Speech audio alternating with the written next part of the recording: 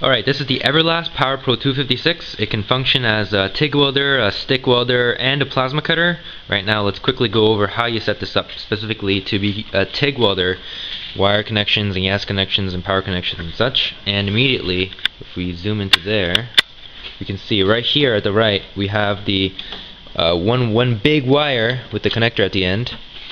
That this is supposed to be the ground connector, and you see this little slot, or no, not a slot, but rather a key here, and that fits into a key in this connection, or rather in this female connector, and you can't fit it in any other way. There's only one little slot in that female connector, and when you turn it to the right location, it'll fit right in, and at that point you can still put it right out, right? So what you do is, after you align the key with the slot and put it all the way in, you slide that and it can't pull out, because now the key is inside an alternative female slot, or rather groove, in the machine connector.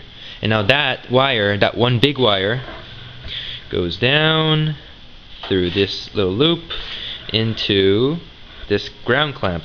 So this ground clamp, as you can see, the wire is just one big piece of copper stranded wire, and it goes into more copper. Here's a thread, copper nut with the plated steel with the spring at here, so that there's a lot of tension applied. There's also a copper braid between the upper and lower parts of the clamp, as you can see, that braid, so that you get even better electrical conduction. And you just clamp that onto your steel table, and then the next step in electrical conduction becomes your table, and the next step after that becomes your workpiece, say your aluminum welding. So that's how the conduction goes through from the connector through the copper into this copper, then the steel table, then the aluminum, and bam, there's your negative or positive side, or an alternating current, your both negative and positive sides. And then the other big piece here is, for TIG welding, you have the wires that go to the gun. In this case, it's just one big wire, of course, with a control wire that's separate. Right now, let's just talk about the one big wire that goes into the TIG gun. And again, you have that same round rod with a little key at the top here, and you just fit that. After you fit that into the specific slot, you gotta rotate it, and it'll just slide right in. And then you turn that again, just like with this one, and it won't pull out. So that's how you get a nice connection on both of these. And then here is these two in the middle. Let me show you. Okay. So the silvery one here is the control connector, and there is a screw-on fastener. So you just unscrew that, and you should be able to pull it out. As you can see, there's a bunch of female pins here, but there's only actually 2 pins used. So what the button on the TIG welder does, or the TIG welding gun does, right here, this red button, is it closes the switch between both of these, which means that it turns the switch on as you press the button. So there is electrical conduction between these 2 pins when you press and hold down the button, and when you release the button, then the electrical conduction between these 2 pins is broken. So that's how the electronics inside this TIG welder / other function machine knows when you press the button or not, by just knowing when electric current can pass through these 2 pins or not. And again, this has a little female slot, and there is a male dimple here, so that you can only arrange it in the one orientation. And all you have to do is you have to find that orientation by rotating the male pin, and then when you've got it, it just slides right in. Then you screw that fastener right in there to make sure it doesn't come out, and that works out pretty well. Then there is also the gas, and this is for your shielding gas. Shielding gas to protect your weld from the air, which contains oxygen. Oxygen in contact with air, oxygen in contact with your welding material, in contact with the metal, at high temperatures makes it very easy for oxide formation. The metal reacts with the oxygen to form metal oxides, and those weaken your weld as well as preventing you from continuing welding, because oxides have a large melting point, especially with aluminum. So how you fit this on is, it's the quick connect, and how the quick connect works is there is a little spring mechanism that pulls back on a bunch of ball bearings inside, and as you press this, the ball bearings will retract, and then you can fit this with its groove right in there. And then when you unspring this backwards like that, so first you spring it forwards, retracting the ball bearings, and when you let it go, then the spring is going to expand again. The ball bearings are going to fit right in this groove here. I'll show you what I mean.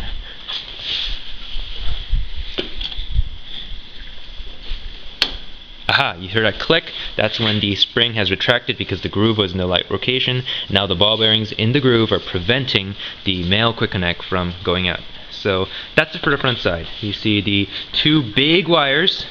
So one is for becoming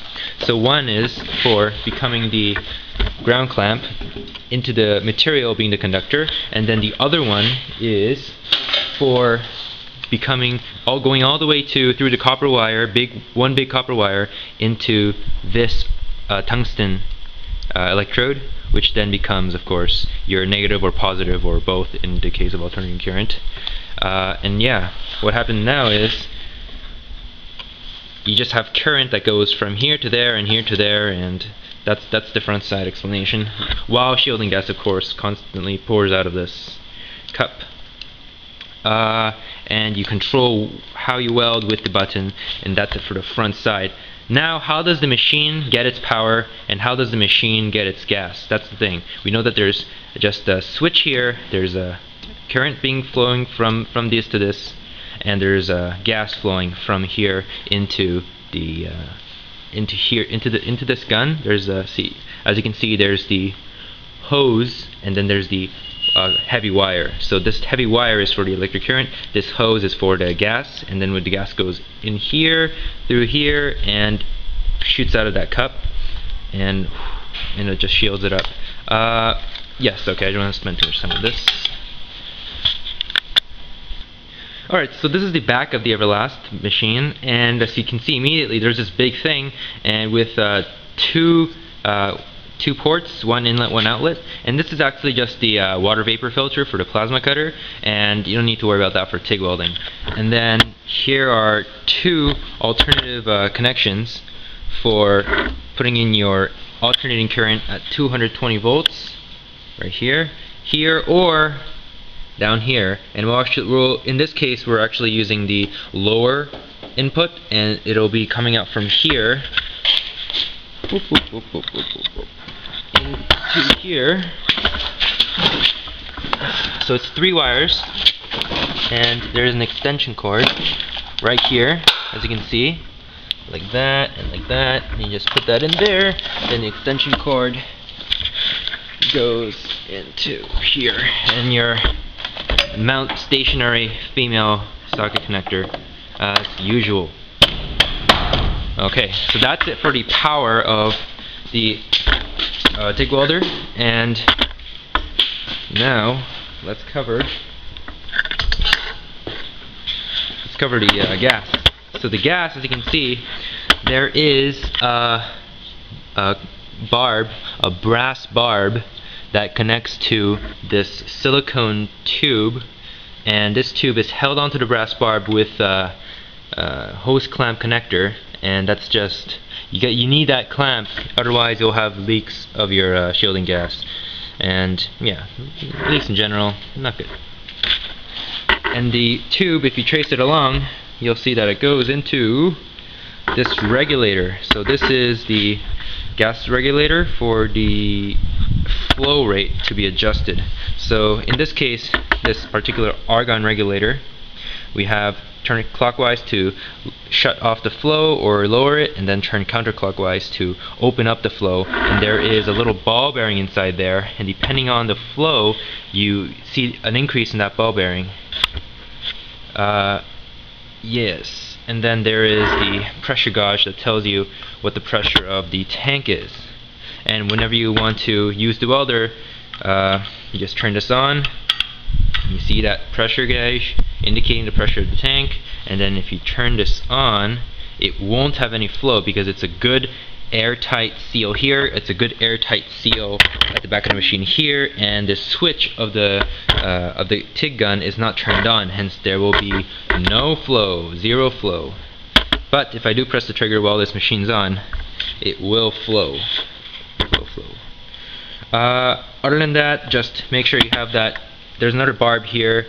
It's not brass this time, it's stainless steel. You still want that hose connector. And alright, so for the purpose of explanation, I've taken off this regulator, and let's just examine the connection part in more detail to the canister of gas. You see there is this round port with a little porous copper inside here, or copper or bronze, or maybe brass, and then this little nut piece, or not a nut piece, or bolt piece here. So how it works is, as you turn this bolt, this hollow bolt, I guess that's a good word, you'll get a compression at the round piece, and that'll form an airtight seal on the canister. Now let's examine the inside of the canister to make sure exactly we know what the interface, how it works.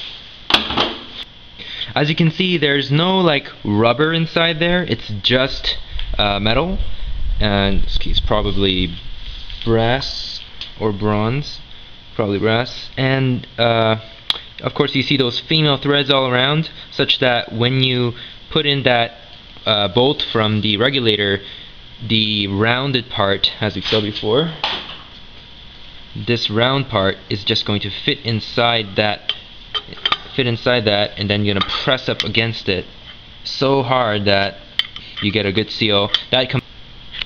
Okay, so let's go over the installation of the regulator onto the canister.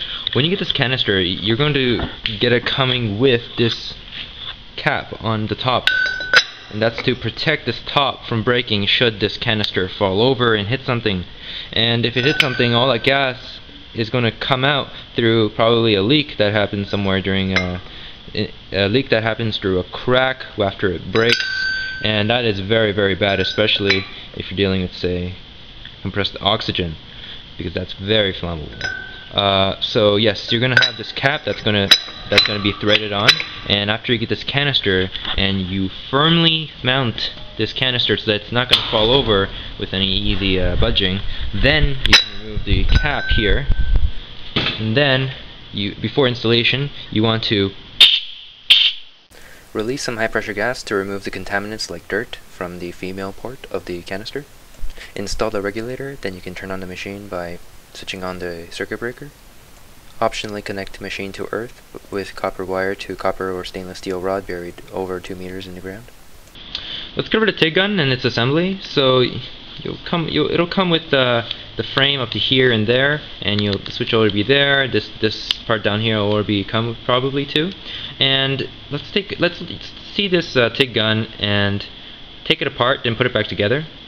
As you can see, the tungsten's sticking out only a few millimeters, or 1/8 of an inch. You don't want that to be sticking out too much, otherwise you won't get good shielding on your weld. First thing to see is, ooh, what's this big thing back here? Why does it have to be so long? The reason is the tungsten rod that you use is pretty long, as you can see. So you want some kind of hollow back there. There's a big hollow down there, so that you can just fit this cap over it and make a nice seal there. And in fact, this also has another function. As you tighten down this end cap at the back, you also are tightening down the collet, and I'll tell you what I mean by that very soon, right here. Aha! So as you can see, there is the tungsten rod. In this case, I'm using 3 32nd inch 2% lanthanated tungsten, and we have that as our lanthanated tungsten rod, and I'll set that aside. And then we have this, which is the collet.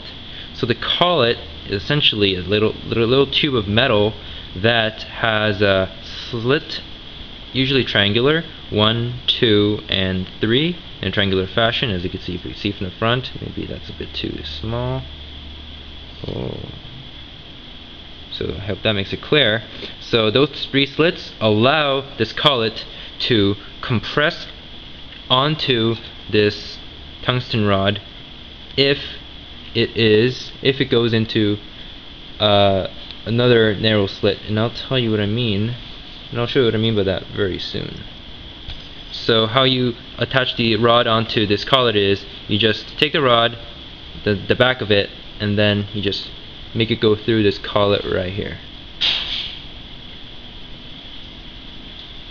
and it'll go through at the other end, and your working end of the tungsten is here, and your collet's curved section should be also pointing in the same direction as the working end, and I'll explain why very soon. How it works is you have the end cap that goes back here, goes over this extra tungsten that we have, and then presses on this larger groove, and as this end cap screws in, it produces a force in that direction, and then the collet is actually sitting inside very much something like that, like my fingers are doing, and as it presses on, the collet tightens up against my finger-like frame, and then hence tightening onto the rod. And I'll show you an example of that right now. So let's put the tungsten with the collet with the end cap here, and let's not tighten it very much at all, as you can see. And now in this case I can willy-nilly move the tungsten piece, right? So that's not good, it's a willy-nilly piece. And then when you tighten this, what's happening? The collet is getting compressed, the front of the collet with the slits is getting compressed, and the tungsten is hence also getting compressed, and then I can't willy-nilly move it anymore. How does this happen? Let's see it in more detail by also examining the front assembly.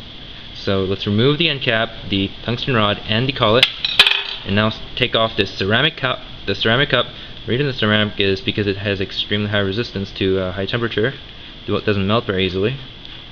And when we take it off by unscrewing it, we see, okay, this is not ceramic. This plastic white piece should be able to come off. There we go. So this piece just fits in the back of the ceramic piece, just as like a little seal to be placed right here at the front of the gun, as you can see. And yeah, let's leave the plastic seal and the ceramic down there too. So, wow, what is this? So this is another little, I guess you could call it an electrode holder, and you can unscrew that from the gun. So this gun, what you start off with is this entire assembly here with the female thread at the front and the female thread at the back. And then first off, you probably want to attach this piece. You'll see like a little dome-shaped groove in the dome shape at the front, and little good thread at the back, and you just screw it on like that. And here as well, with the explanation of the collet, as you saw, there's the round part of the collet with those slits, and inside there, if you can see very, very closely, there's very yes, that would be a good way to do it, a narrowing of the tunnel, so that the more you fit this collet into this tungsten holder, collet compresses onto the tungsten. I hope this is a clear enough explanation of how the collet functions. Okay, so yes, let's reassemble this. So first, the tungsten holder, making sure that the dome is at the front, and then well, in fact you can't even assemble it like this, so you don't have to worry about it so much. Just the right thread at the back. Okay. Good. Just turn it like that. Maybe you want to give it a bit of a tightening with the pliers, but right now it's okay to just do it with your hands. And then you attach that plastic piece. It'll fit one way. It can't fit the other way very well. So it'll be good. Now let's fit on the ceramic cup. And again, this won't be able to fit on very nicely like this, so you'll only be able to do it one way. And you'll, of course, if you just for the sake of doing it right the first time, you'll see that it's a dome-like shape where you're supposed to mount it into, and it's a relatively straight piece where you're supposed to have the front of the welding gun, and you can just screw that on to you can actually, how you screw this on is also important. There is a female thread inside this ceramic cup, and there, as you can see, there is this rough, coarse thread on this tungsten holder, and that's how the interface works out. Alright, so now we've got the tungsten holder and the plastic seal and the ceramic cup in place. Now we can work with the back. Again, you want to insert the tungsten with the working end in the same direction as the collet to dome end, and then you can just place it right in here. You'll see the tungsten at the front side there, and that's good because you'll be able to adjust to how much tungsten goes in later. Now we take the end cap and just kind of fit it in, and yeah, you don't tighten it too much. You adjust the amount the tungsten is there by, and then bam, you tighten it up. Collet gets compressed into the tungsten holder, and it's not willy-nilly moving anymore. Probably want to put that down a bit. Maybe sticking out too much, probably. Yeah, that's it for the TIG welding gun assembly. Now here's something very, very important that you got to do if you want to TIG weld, especially aluminum. When you get your tungsten and you install this entire gun, you got all your ports for your TIG welder all nicely hooked up, and you're ready to start it up and start welding. And then you're not going to get a weld. In fact, you're not going to get a puddle at all unless you prepare the tungsten tip properly. And the way to do that is one part of it is to bench grind. So you take a grinder, benchtop grinder, or even a grinder, but probably want to do a benchtop grinder for making the whole process easier. You apply a large current, say 170. In fact, I'll show you. So not that high, maybe 177 or so. So in that range, about 150 to 200 amps.